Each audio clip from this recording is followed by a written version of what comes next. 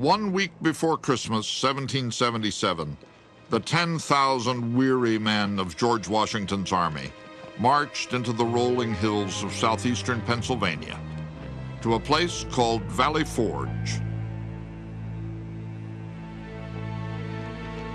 1 in 3 was unfit for duty. Men without clothes to cover their nakedness, without blankets to lay on, without shoes.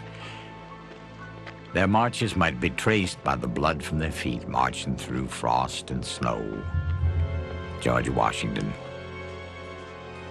Cloth tents could not protect the men from the brutal winter, so they began to clear the forest to build huts.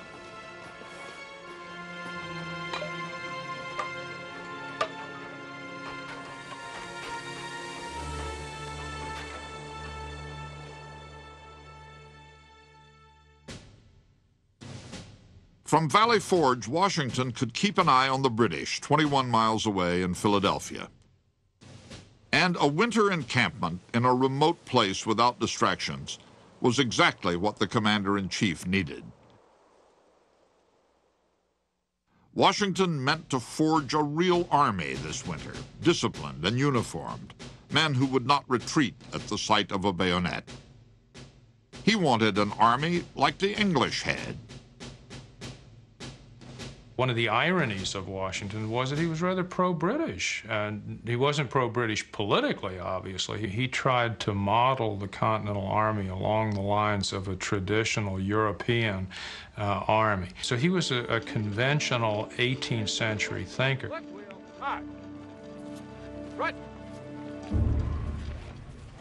Harsh discipline was routine. At Valley Forge, a court-martial sat nearly every day. An officer caught stealing had his sword broken over his head in front of his company. Deserters received 100 lashes for the first offense, and the punishment would be drawn out for days. The men repeatedly ignored the rules of sanitation. Washington finally had to issue an order that any man caught relieving himself anywhere but at the latrines would be court-martialed.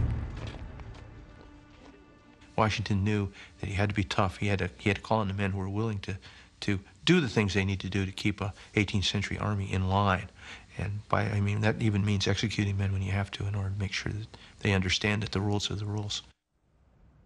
One of the factors about whippings, the floggings that were used as punishments in armies and navies of the 18th century is that you are inflicting a very, very painful surface wound that will leave a permanent scar so that people will know you had misbehaved, but that don't permanently disable the individual, because then he's no good as a sailor or a soldier.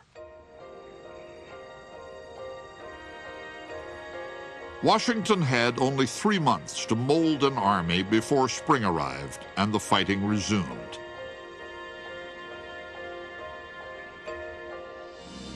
On February 23, 1778, a foreign volunteer appeared in Washington's camp.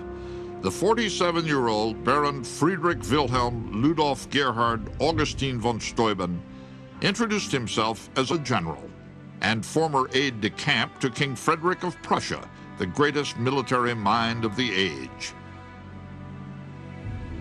Von Steuben claimed to be an expert at teaching military drill, but he asked for no pay and no rank until he proved himself.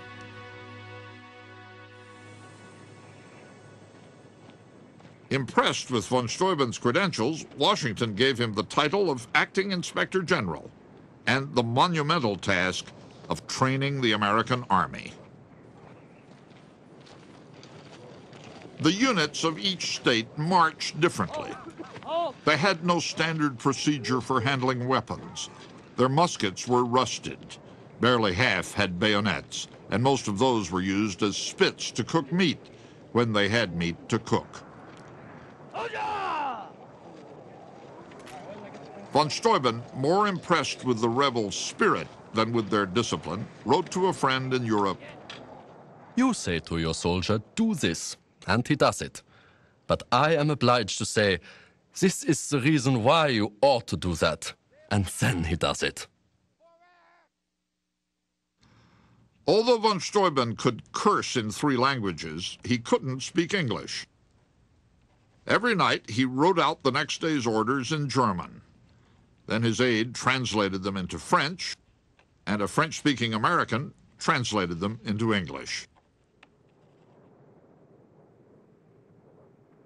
To the right wheel, march. Front. By the end of winter, von Steuben delivered what he promised, a closely drilled army.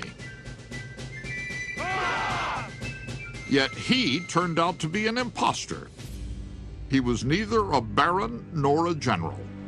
In fact, he had left the military 14 years earlier after rising no higher than captain. George Washington didn't care. Von Steuben had performed a miracle. He was promoted to Major General.